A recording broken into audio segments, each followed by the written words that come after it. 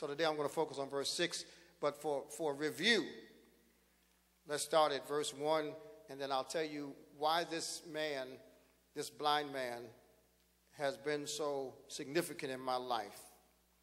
Starting in verse 1, as Jesus passed by, he saw a man blind from birth, and his disciples asked him, Rabbi, who sinned, this man or his parents, that he was born blind? Jesus answered, it was not that this man sinned or his parents, but that the works of God might be displayed in him. We must work the works of him who sent me while it is day. Night is coming when no one can work. As long as I am in the world, I am the light of the world. And here's verse 6. Having said these things, he spat upon the ground and made mud with the saliva. Then he anointed the man's eyes with the mud.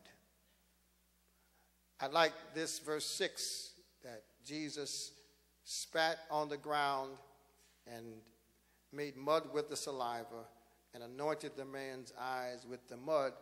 I'd like to use this topic. Some of you will resonate when you hear this topic, and some of you won't get it until after a while. The topic is, here's mud in your eye. Yeah, here's mud in your eye. This man has taught me so much, this blind man, about who I am, who I have the potential to be, and how I respond to the uncertainties of life. And life is full of uncertainties. It doesn't matter how much money you have. It doesn't matter how much education you have. It doesn't matter how healthy you are. It does not matter how good looking you are. It doesn't matter how stable your family is. Life is full of uncertainties. And if you've never experienced something in your life that you could not predict, keep on living. And I promise you, there is an uncertainty with your name on it, waiting to meet you somewhere. Life is full of uncertainties, and this blind man helps us not only manage the uncertainties, but get beyond the uncertainties and go places that we cannot see are available to us.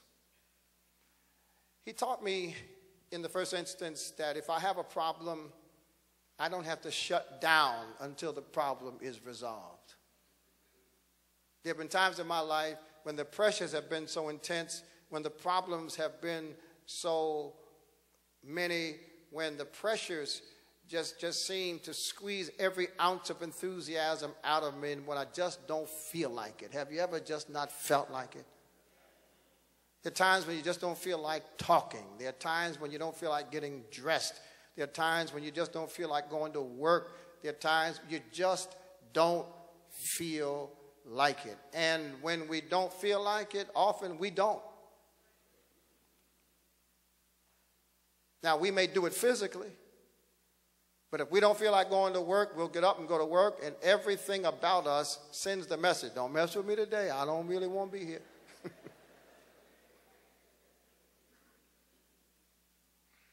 But there are other times when if we just really don't feel like it, we will literally lock ourselves in our bedrooms, shut the door, turn off the phone, and just don't want to be bothered, and we won't be bothered.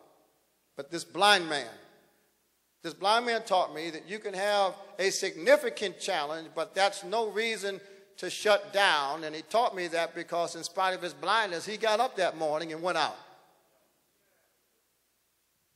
This blind man taught me not to care too much about what people think of me, even when they think the worst. Because when these people were asking Jesus, is this man a sinner?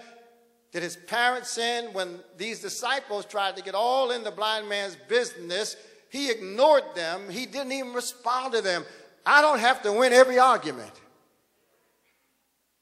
In fact, since you didn't make me, you didn't wake me up, you didn't put breath in my lungs, you didn't give the blood that I use in my veins, I don't really care what you think. I'd like to be liked, but if I can't be liked, that's just tough.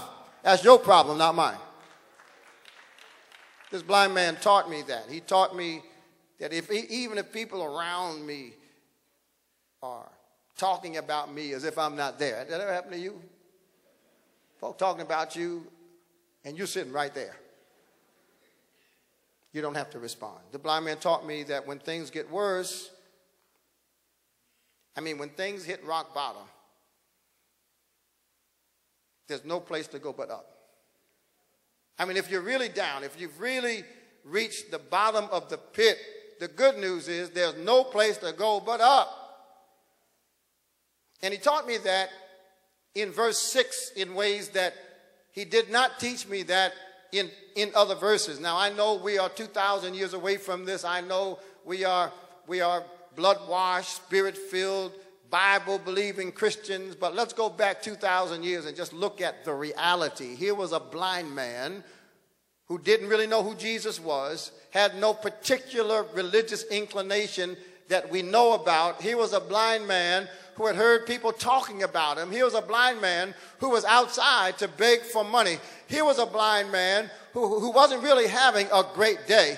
And the blind man, in addition to all of his pre-existing problems, is close to a man, and he hears the man spit. See, we're all sanctified, and we know the end of the story. We know that Jesus made some mud and put the mud on the man's eyes, and at the end the man said, I can now see. But let me tell you something. I don't think this blind man was too excited about hearing this spit. The fact that he was blind suggests that he had heard people spit before. Because a blind person, a beggar, seemingly nobody, someone of low status and low esteem, may have been the victim of people spitting on him.